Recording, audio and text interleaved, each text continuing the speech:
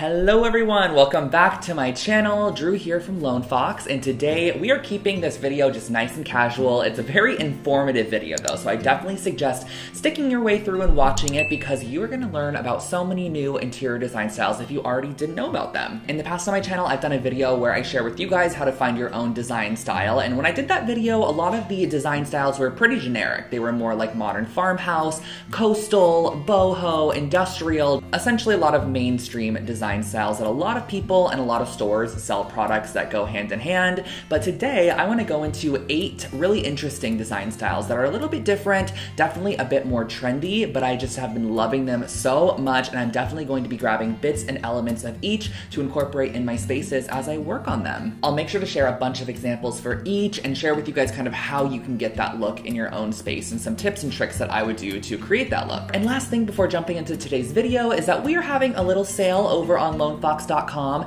and I have been putting on so many new products, you guys. So there is a ton of stuff over on the site, but if you use code April, you actually get 15% off at checkout, and domestic orders over $100 shipped for free. So definitely take advantage of that. It's going to be throughout the month of April, and I'll link the shop below. But let's go ahead and dive on into our first interior design style.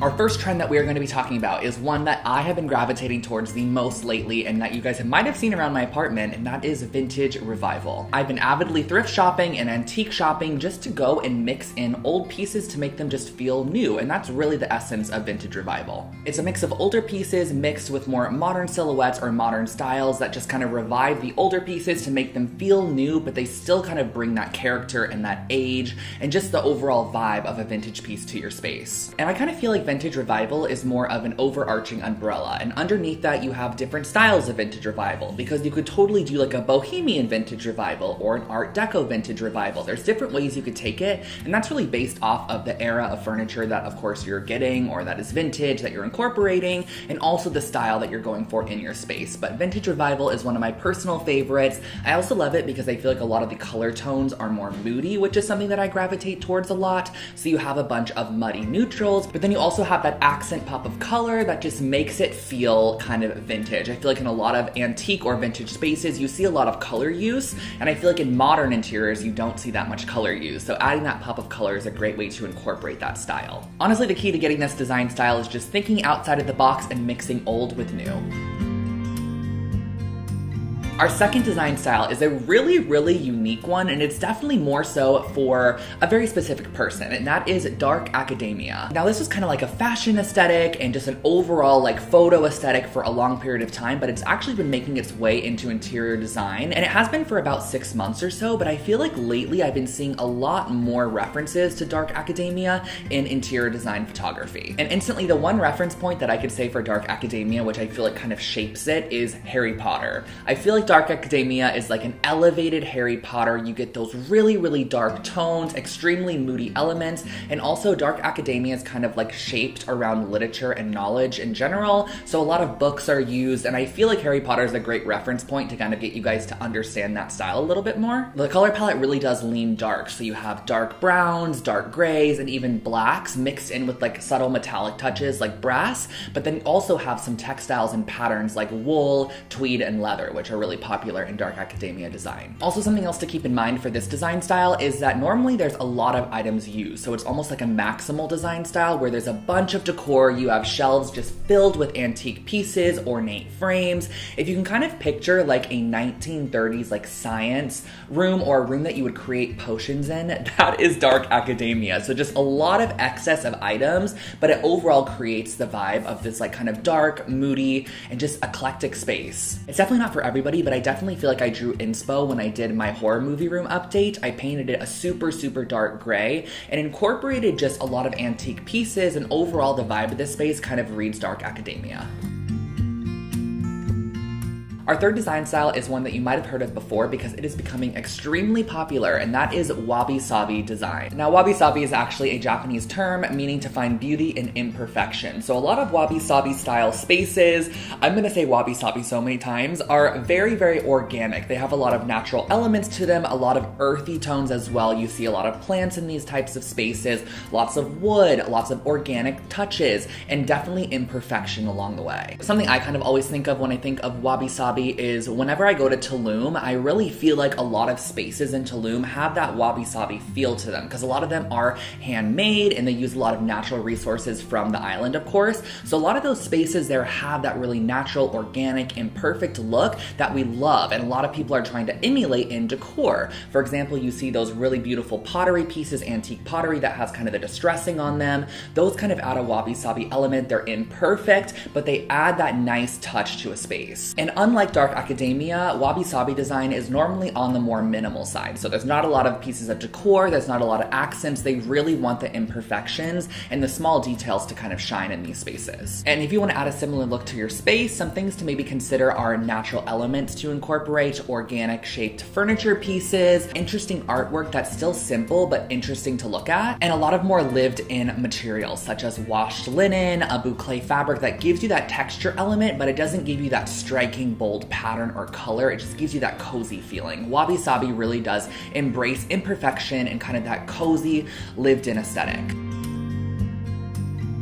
Our fourth design style is known as Grand Millennial, but I also feel like it kind of references cottagecore a lot, which was a design style in the past, and I just personally feel like they kind of go hand in hand, so we're calling this Grand Millennial and cottagecore. And the best way I feel like you can describe this style is granny chic. So if you could imagine going into your grandmother's house and it's just nicely put together, there's lots of different elements in it, that kind of is a Grand Millennial style, but designers are now utilizing in a way to kind of take that look of collected items and mixing it with more of a modern take to create this really unique look known as Grand Millennial. Whenever I think of this design style, I think of a lot of interesting prints, a more softer color palette, but a lot of clashing colors at the same time. And also a bunch of furniture pieces that don't exactly go together, but in the end, when you place them in the space, it just works. And I feel like this is actually one of the harder design styles to achieve, because if you go overboard or you don't do enough, this design style will really just look unfinished or incomplete or honestly like kind of cheap. But if you do it in the right way and you really kind of focus on it and understand what Grand Millennial is and go in that direction, you can create such a uniquely designed space. A lot of elements that come with Grand Millennial are ruffles, tassels, velvet fabrics, brocade fabrics, just a lot of really interesting kind of older materials and older styles that are done in a more modern take, and then used in forms of upholstery, in forms of wallpaper. There's a bunch of wallpaper used in this style as well, and I feel like a lot of the reference photos are going to give you more of an understanding, because it definitely is a design style that's a little harder to explain, but it's more of a modernized granny chic, so definitely not an outdated look, definitely has more of a modern look to it. And there really is a sense of sustainability as well with Grand Millennial, because a lot of these pieces are found at thrift stores. Just a lot of items aren't actually purchased for this style. You want them to have just character and age and just a story behind them. So a lot of the pieces are collected over the years and accumulated and then kind of designed together, as opposed to going out and purchasing pieces for it. However, I know a lot of designers are recreating this look, so that's what you have to do so. But normally there's a sustainability aspect to this in utilizing pieces that aren't brand new and more so outsourcing them from thrift stores or antique shops. This is actually one I've kind of touched on in a couple of the past, and this one is maximalism, but let me tell you kind of about the new maximalism. Of course, when you think of maximalism, you just think of a bunch of stuff in a space, and that is kind of what it means, but also at the same time, it's not like you're gonna over-clutter your space with decor and furniture. That's not the case at all. The new maximalism style is honestly just going all out with colors, textures, patterns, decor, really going the full 9 yards, but not taking it to the extreme of turning your space into like what looks like a thrift store or something insane. Maximalism definitely has this very kind of optimistic and nostalgic vibe to it. There's just a bunch of layered patterns, really interesting, unique textiles and textures as well. That's a huge thing with maximalism. It doesn't solely mean maximizing your space with as much as you can put into it. It's more so maximizing what you visually see from your eye. So really using color wisely and using deep colors and deep tones and just maximizing every facet of the space. So going intense with your textures, intense with your colors, intense with your patterns, and intense with your furnishings. And the biggest takeaway that I love from maximalism is utilizing your wall space. So a lot of maximalized spaces have a bunch of artwork on the wall. They do gallery walls, collages, use wallpaper, art or wall decor on the wall as well. And just overall, they really maximize the use of their space and what they can do with it. Again, kind of a style that's hit or miss for some people, but I think it's a fun one to talk about. Our next design style is almost a little take from our previous Wabi Sabi, and this is called Japandi. And Japandi is actually one of the most increased searched design styles this year. Like, it has increased like absolute crazy because it is such a beautiful aesthetic, and this is the mixture of Japanese and Scandinavian design. And this is an interior design style that again mixes a lot of natural elements, a lot of minimalism, and just a lot of interesting, unique pieces to create a space that feels really natural, inviting, refreshing. There's a lot of imperfections, a lot of organic elements, natural kind of fabrications to pieces, but at the same time, the Japandi design style has a very organized and structured look to it. So a lot of the pieces in the space really just look like they're supposed to be there and never supposed to be moved. It has this very, very thought out look to it. There's a bunch of use of just simple, clean lines, very decluttered spaces, so an extremely minimal decor style in Japandi design. A lot of natural fabrics, warm and neutral textiles or textures. Another thing about Japandi design is kind of pulling from the Scandinavian aesthetic is that it uses a lot of white space. So there's a bunch of blank white space in Japandi design, and then you're mixing in, again, a lot of those natural elements, light tone woods to those spaces, but also, of course, adding in a couple of accent colors, primarily focusing on white, but adding in natural accent colors that kind of are more earthy tones, so greens, terracottas, browns. Those are great accent colors to add, but very sparingly. There's an interior designer that I follow named Mason Truval, and I feel like he does such a great job at the Japandi style. Not all of his work is in that style, but I feel like some of it definitely leans in that direction a bit, and I think his use of minimalism, but still making the spaces extremely interesting, is what I love about that design style.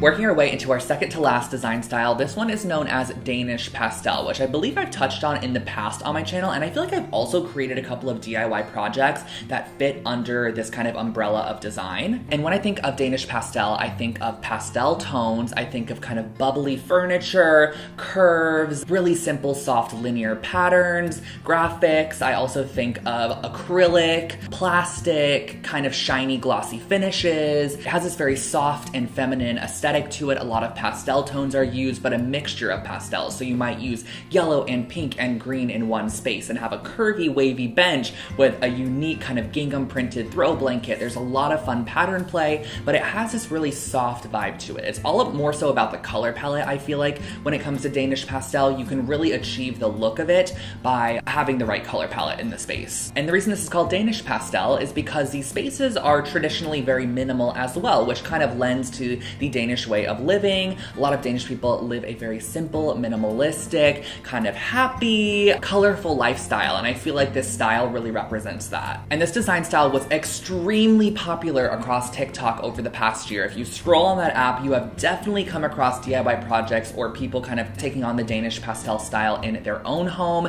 If you saw those checkerboard tile tables, I think I even did one on my channel. I did nightstands actually. Those came from the Danish pastel style, and I feel like it's definitely been a style that was trending across TikTok, but now we're more so seeing it starting to make its way into big box stores in terms of decor and pieces that they're selling, so it's gonna start making its way into spaces for sure. It's such a cute, more millennial, Gen Z kind of aesthetic, and I feel like people of a younger demographic are definitely leaning more towards this style, but it definitely can be pulled into an older demographic or mixed into different styles at the same time.